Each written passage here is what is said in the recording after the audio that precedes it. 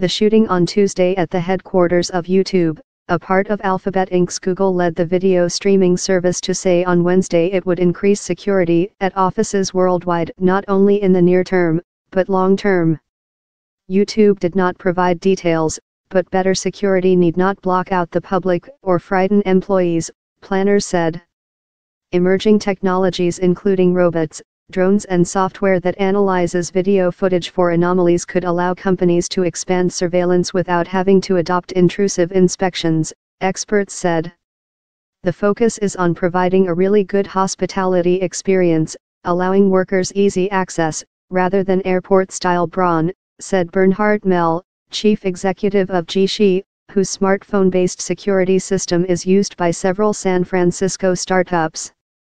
Companies do not want to make their offices look like Fort Knox, despite the threat of violent incidents, he said. The last thing is, how can I deter people?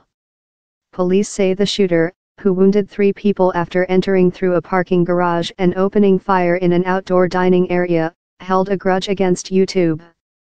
In online postings, she criticized what she viewed as YouTube's censorship of her videos about veganism and fitness. One victim remained hospitalized in serious condition Wednesday. Security guards, badge scanning and some video surveillance are standard practices across industries and in some government buildings. But precautions employees may find intrusive, including armed officers, additional checkpoints and well-fenced parking lots, are less common in tech. Robert Dodge, Executive Vice President of Corporate Risk Services for global security services provider G4S, which he said has worked with many tech companies, said businesses want to limit inconvenience. Security is there to enable business, he said. And armed guards cost about 50% more, he added. Facebook Inc., a social media company that has also faced censorship complaints, declined to say whether it would increase security.